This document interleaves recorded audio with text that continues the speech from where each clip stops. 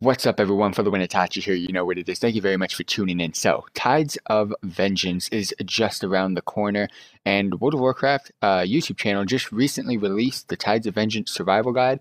Basically goes over all the major key components to what to expect during this patch.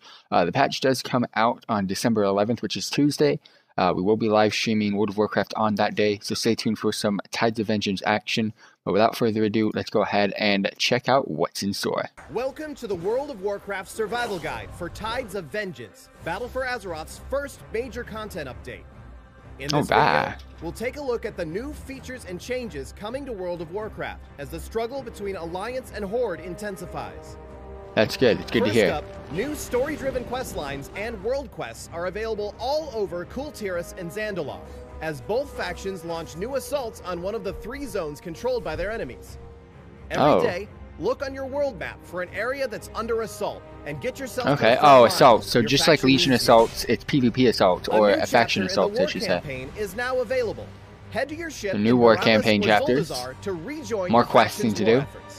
Stay tuned for the questline video on that.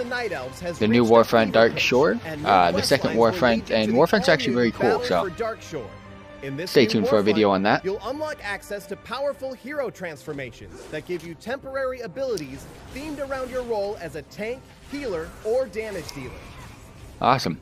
Scouts have discovered 2 new destinations for island expeditions, but it's the same thing, just a different layout. However, the island expeditions are going to have cool rewards finally, so might have a reason to do these now. New enemies, achievements, events, items, and vendors. Heritage armor is now available for 2 mighty races: Dwarves and Blood Elves, I think.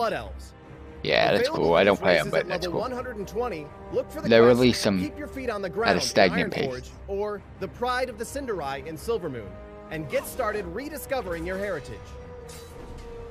Keep an eye out for new additions to many professions, including new gear, new feasts for your raid and dungeon groups, inscription contracts for increased Honorbound and 7th Legion reputation, and new craftable pets.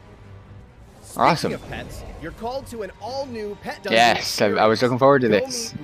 Another dungeon to do in pet battles.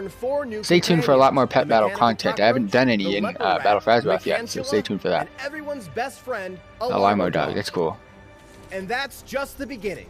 Early next year, we'll meet you here again to talk about updates to the Azerite system, the start of Season 2 Azerite updates, raiding updates, PvP updates, and of course, the Battle of Dazara Lore raid.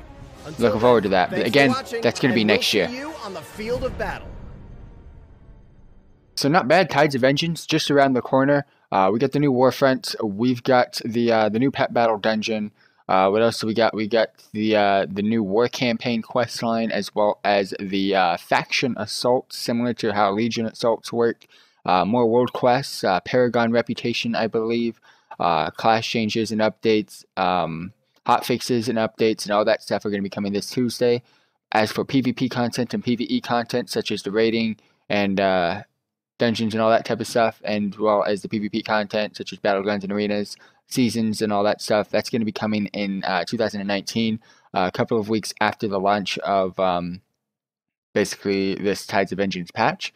They're not going to force all of the contents in one single patch. They will be releasing a minor patch update soon after the Tides of Vengeance release, so we're not having to do and forced to do all this major content, key content during the holidays. They're going to be releasing it just after the holidays. But let me know if you're looking forward to this patch. Post down below what you're looking forward to the most, and I'll catch you guys in the next one. Peace.